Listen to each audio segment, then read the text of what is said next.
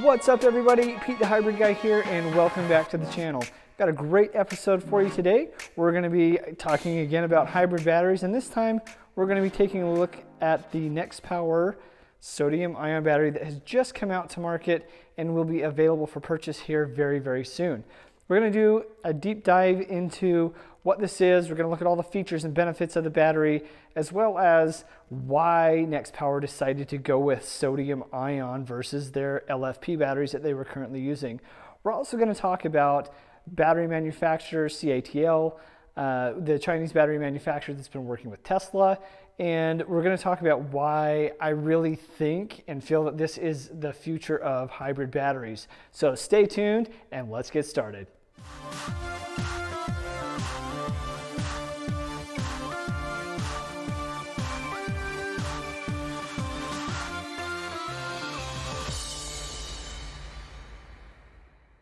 Thanks for joining me today, and before we dive into all the real cool features and benefits of this new sodium ion battery, I want to give a brief history of where Project Lithium came from, why Nexpower, why all of these different things, so you as the viewer can maybe have a better understanding of why this battery is important to not only you or me, but to the rest of the world.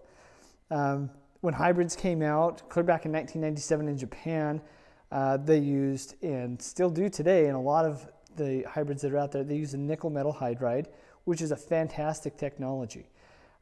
It's great. It's very robust. It lasts a long time. Toyota engineers really did a lot of work in testing the durability and longevity of those batteries.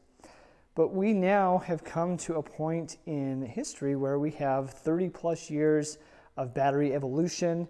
We have loads and hundreds and millions of miles of testing on batteries in different types of situations, to where it makes us question, is nickel metal still the best battery for a hybrid or a Prius specifically, right?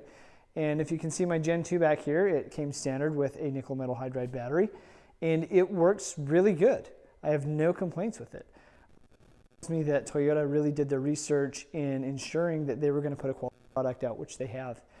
That being said, I do believe in the evolution of things, and even watching Toyota as they've put new vehicles out, some of their vehicles are coming equipped with lithium ion.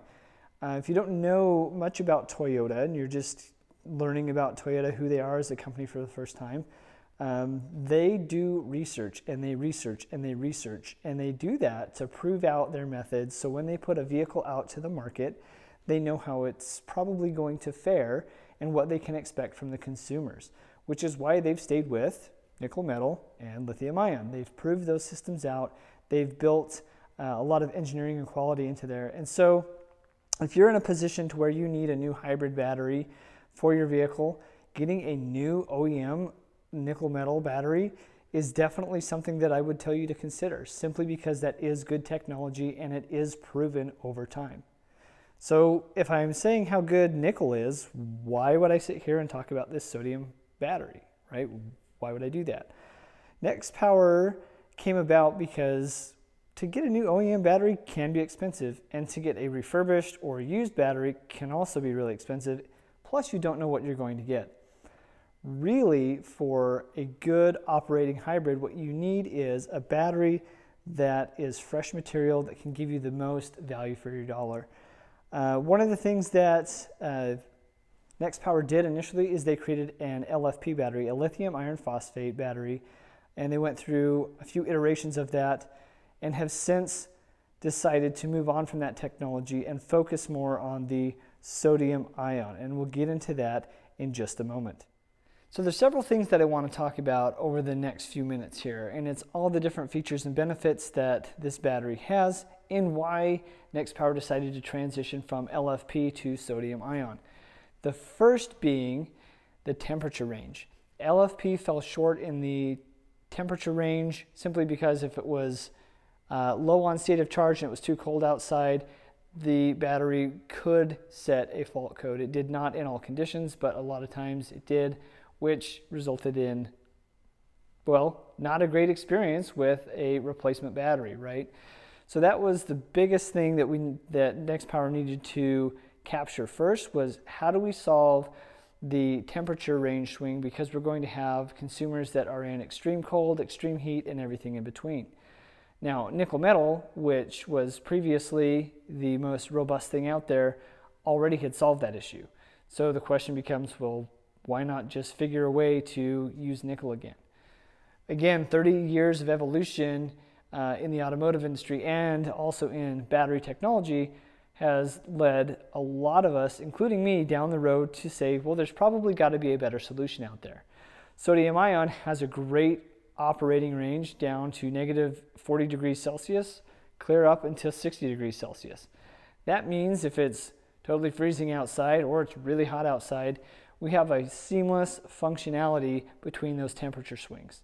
Not to mention, if you kind of look at how the case is constructed here, we have a lot of open venting here, so any heat that's in there can be dissipated and shoved out of the car to keep this battery in a better operating range. The second thing that I really appreciate about the sodium-ion battery is its broad voltage range. With nickel, with LFP, with some of the other battery chemistries that are out there, if the battery accidentally gets drained to zero, let's say that you ran out of gas and you had to drive, that can ruin that battery, especially if it's already been cycled a lot and it just doesn't have a lot of life left in it. It can just totally wipe it out, right? And nobody needs an error code. The good thing about the robustness of sodium ion is it can be charged to nearly 0 volts and have minimum degradation. That is really key, because sometimes as humans we all do silly things, right? I've actually ran my Prius out of gas accidentally on a long road trip, and I can tell you it's not a fun experience. I am really grateful though to know that putting this battery into my vehicle, should that for some reason happen again, I know that this battery is going to have minimum degradation if it happens to get drained to zero. So the robustness of the battery is a big thing, and that's another part of the functionality of the sodium-ion battery. The third thing that I like to talk about is the cost effectiveness of the battery. Now, you hear sodium and you go, salt, right? That's exactly true. So sodium-ion really does use, we call it a salt battery, because it uses sodium to build up the majority of the structure of the battery. So what does that mean? Well, sodium is very plentiful. Sodium is everywhere. And when you have a resource like that that's plentiful and it's everywhere, that helps drive the cost down. The version that you're looking at today, which is the new version 3 that will be available here soon, this is going to run around that $15 mark instead of, you know, a new nickel metal battery that's going to cost you well over $3,000 if you go to the dealer and get it. Now, if you are doing a self-install and you go buy a new nickel battery from the dealer yourself, sometimes you can get that cheaper. But in a lot of cases where people just don't know how to work on these things, this is a very cost-effective solution. Which brings up a great point. If this is around the $1,500 mark and a used or refurbished battery is around the $1,500 mark, I would almost bet that this will probably be a better value for your dollar, simply because we're working with new material here, which new material typically always functions better in most conditions because this battery has no cycles on it, right? Used and refurbished batteries do. And they're kind of a guessing game if they're going to last or if they're not. Now, I have seen refurbished batteries go a long time. I have myself had really good luck refurbishing batteries and putting those in customers' vehicles.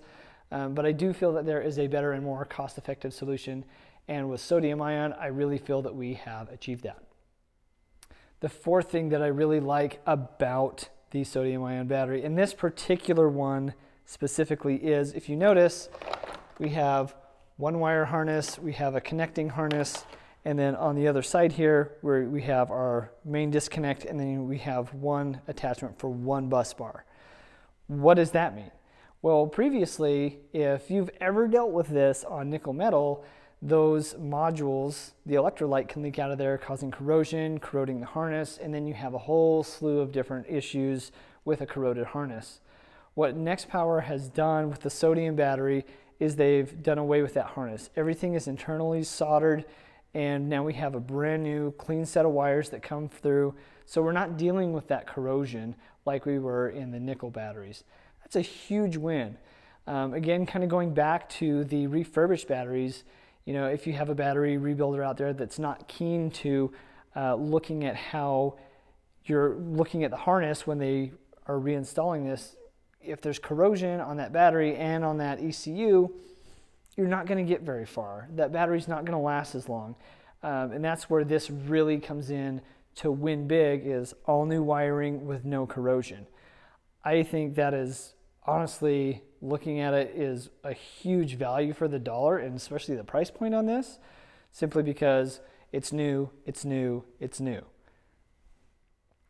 The fifth thing that I like, and I touched on this briefly in the fourth thing, but all the wires and everything are internally soldered, right? So going back to the corrosion issue that we have with leaking electrolyte from nickel metal, we're doing away with that. Now, I would tell anybody who isn't going to install one of these, definitely check the ECU side and make sure that on your pins that you have no corrosion. Corrosion is a killer for all sorts of different things. Make sure that when you do your install that you have a corrosion-free ECU. We already know if you're going to use this particular version, there should be zero corrosion on this, which is going to give you, again, one of the best value offers for your dollar when putting this into your vehicle. Also, having everything internally soldered typically means we have less failure points. I know someone's going to argue with me on that, but if everything is manufactured to a high quality standard where everything's soldered and the job is done right, we should have very minimal failure points.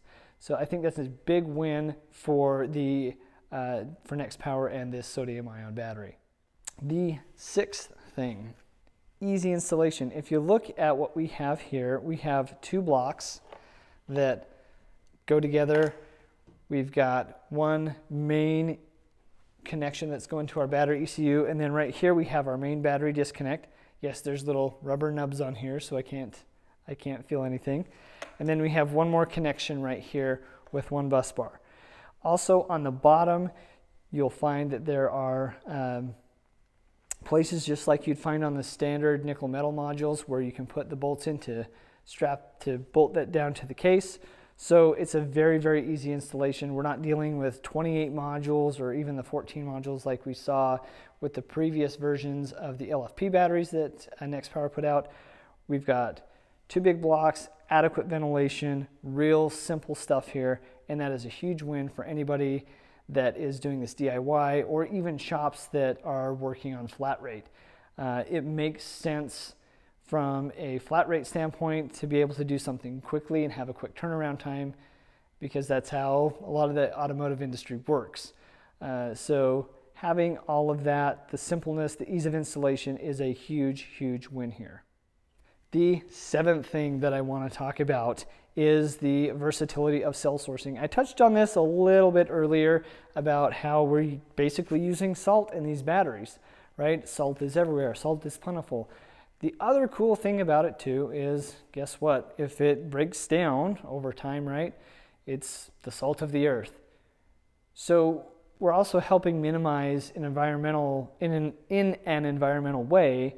We're trying to source things that are environmentally friendly, because I don't know if you're the same way, but I like living on this earth. It's pretty great, and I'd like to do my part to take care of it. So the ability to use things that are around us that can also not have such a big impact on our future as humans here on this earth, to me that's a huge win. And I really like that about the sodium-ion battery. I want to take a few minutes and I want to talk about sodium-ion, why sodium-ion, who's using this, who's done research on it, and why this isn't just some, off the cuff, like, oh, I'm just going to try this thing. If you've ever heard of the car brand Tesla, then you would be very familiar that Tesla is a global company selling electric cars globally. Tesla works with different battery manufacturers all over the world, one of those being the Chinese battery manufacturer CATL. CATL has done tons of research over the years on different battery types, and they've also done a lot of battery research on sodium ion and its life expectancy, where to source it, all those different types of things, and how it can be a game changer for the hybrid vehicles and also the electric vehicles that we'll see here in the future. With a huge company like CATL that is working with a massive company like Tesla, that tells me a thing or two. If they've done a lot of research and proven that sodium ion is a viable product, a viable cell source to use for things like electric cars, I would think that putting them into an application such as a hybrid would be perfectly acceptable. That gives me some hope and some reassurance that this isn't just some one-off thing that Nexpower has done to try to drum up business, but they've really done some research here to say, hey, what is our problem and how do we find a really good solution for that problem that makes sense? So kudos to CATL, Tesla, and those other companies that have done a lot of research on sodium ion and shown how it can be viable in the market for not only hybrids, but also EVs and all the different types of batteries that we'll see here in the future. I think something that is very interesting that I have seen trends in the automotive industry is a lot of consumers switching out their old lead acid batteries to like lithium ion batteries, right? And why would they do that?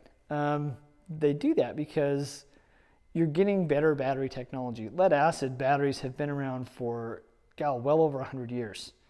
And that technology, again, it's good, it's robust, but we have come a long way as humans. We've done a lot of research into battery technology to know that there are better things that are, again, more environmentally friendly, that can be sourced easier and probably have less health hazards as well too. I don't know if you've ever dealt with lead acid.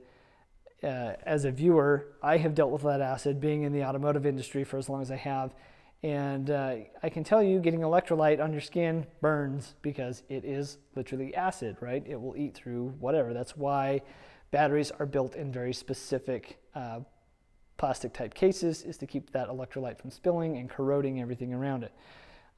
Which again brings me back to that corrosion factor.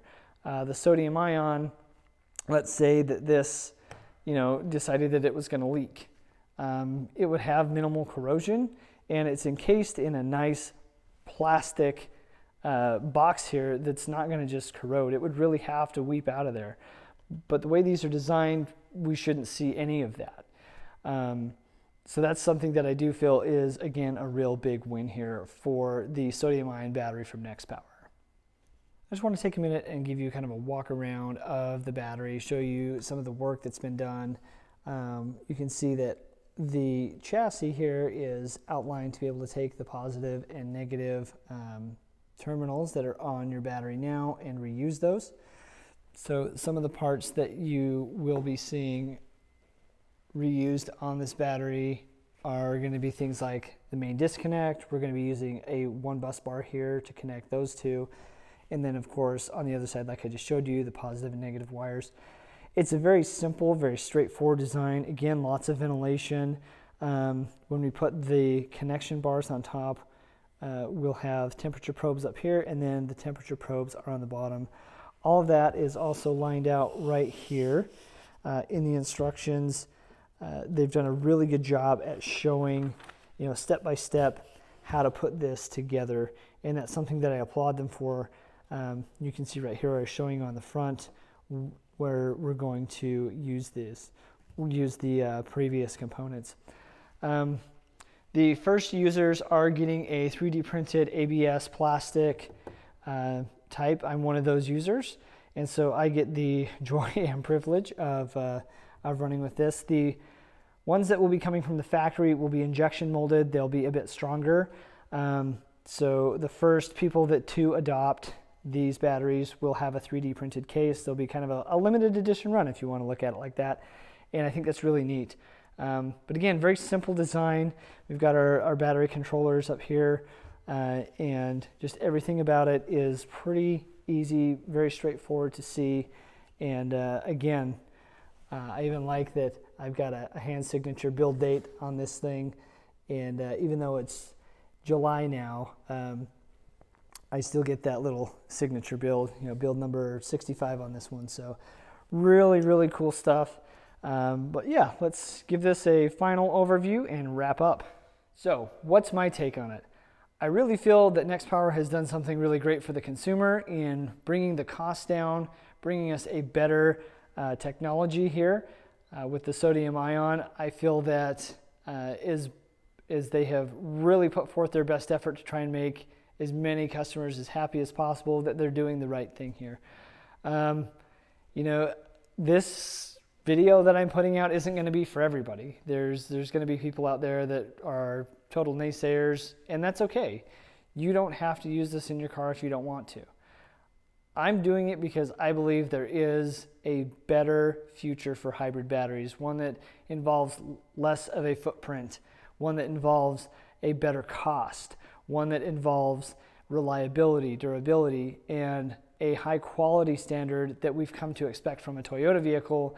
I would expect that same mentality to be put into something like a hybrid battery. So when you're on vacation, when you're on a road trip, whether you're going to town to buy groceries, whatever that is, you can count on your hybrid battery to do that. No company is perfect. There have been, different things running around the internet about this, that, or the other, about the previous version batteries. Working as closely as I have with Nexpower, I can tell you that they have taken that very seriously to ensure that every customer is taken care of as much as possible. I can also say that I think this is a step in the right direction for continuing to give customers what they are looking for, which is to keep their vehicle on the road at an affordable cost. That being said, what do I think about nickel metal hydride batteries? I think they're great. I think that if you want your vehicle to perform as it did originally from the factory, you can spend the money and you can get a nickel metal hydride battery and an OE one. I think that that is definitely a good option. We do have data and time that has proven that technology to be good here. One thing that Nexpower has done, which they never had to do, is they put out a beta tester program for people to put these in their vehicles and say, drive them, test them, torture test them, do anything you can to try and make this battery fail.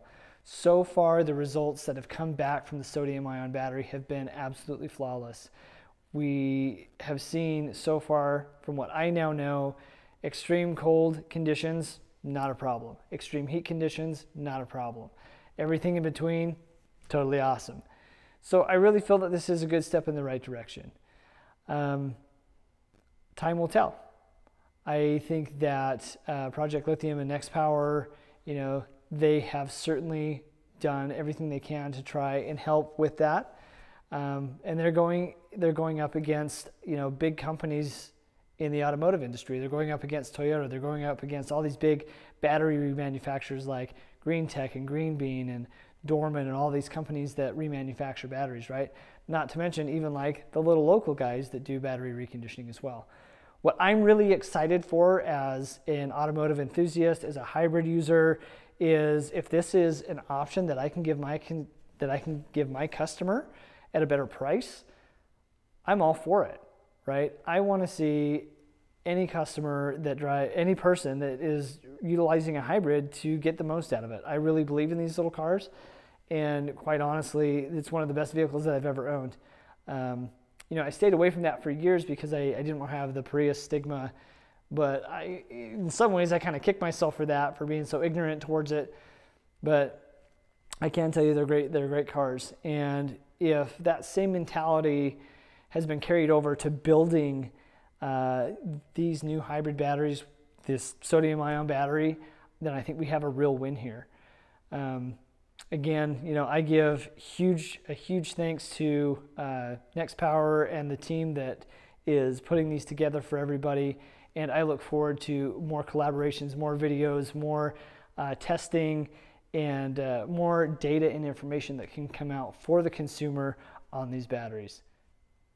I want to thank you so much for being part of this video today. If you haven't yet, please hit that like and subscribe button so you can keep getting awesome updates from me. If you have any questions, comments, concerns, if there's something that you want to see in a video that I can help provide, please let me know. I'm very happy to take the time to work with any one of my viewers that may just have a question. If you haven't been over to visit my website, certifiedautoconsulting.com, you can actually book time with me, and I'm happy to chat with you on hybrid related questions, whether that's buying a new one, talking about batteries, anything like that you want to do, definitely do that. But thank you so much for tuning in today. I hope you have a wonderful day, and I hope that one of these awesome batteries can find its way into your hybrid here soon. Thanks so much, and we'll see you in the next episode.